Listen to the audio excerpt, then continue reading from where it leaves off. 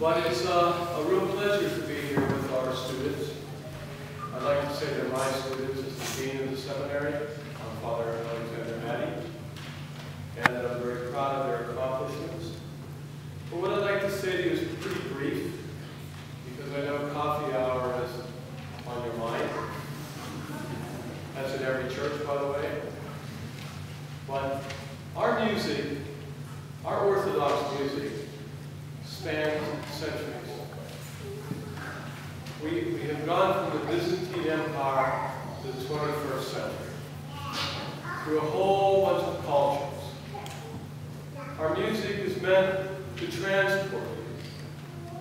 It's a vehicle of transport. It's to take you from this world, which is a world where we struggle against good and evil, to a better world, the kingdom of heaven. What we pray, what we sing, is what we pray and what we believe. And that's why the church has to bless every word that we sing, to make sure that it's not someone's opinion, to make sure it doesn't get polluted by the secular world that we live in. Even the very notes of our music has to be canonical, has to be blessed, so that the imagination doesn't roam here.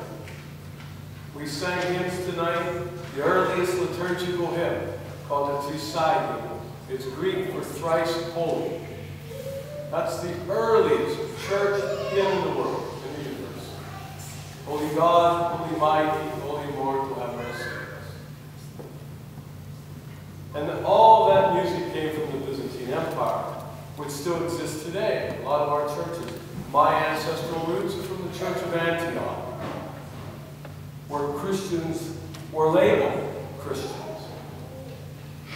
Well, they were first called Christians. Read it in the book of Acts. That church still exists today in the Antiochian Orthodox Patriarchate. So we go from many cultures, and you don't have to be of a culture to be Orthodox. I know they sang some things in Russia tonight. The first one, I was glad I was married.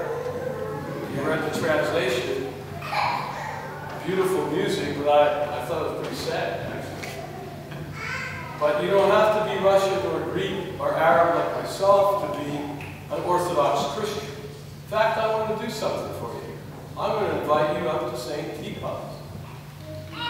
We have a beautiful monastery, seminary community, a priceless museum of fine Byzantine iconography. Probably one of the finest collections in the country. And it's only 10 miles from here. We're the only graduate school in Wayne County. And they've been there 100 years. The seminary is almost 75, but the monastery predates us. We have a beautiful bookstore. You know, it'd be nice for you to come. And we extend that invitation to you. So Father, in the community of Holy Trinity, God bless you for having us. And we'll come back next year. Next year we'll sing in Greek. How's that? So you have a blessed, the Advent season is upon us. You have a blessed nativity. And thank you for having our school party. Thank you. God bless you.